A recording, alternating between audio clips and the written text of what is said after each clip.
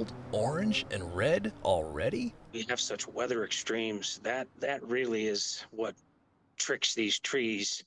It's just brutal. Arborist Tony Hahn says this year's wacky weather is having an impact on the leaves. Isolated pockets are turning color, but he says it's not fall color. Maybe what people are seeing are fungal diseases on the foliage uh, because of the weather we had back in May and June. Hahn says this summer he's seen more diseases like hawthorn rust, bacterial fire blight, and maple wilt on the Front Range, likely due to the extreme wet and cloudy conditions during the spring. And he says some of the early golds and yellows might be something called micronutrient chlorosis. When the clay soils on the Front Range get too wet, some trees, especially maples and oaks, have a hard time getting the food they need to produce that green chlorophyll. But when it comes to actual fall color, which is when photosynthesis gets shut down in the leaves, he says it's the people, not the trees, that usually get tricked.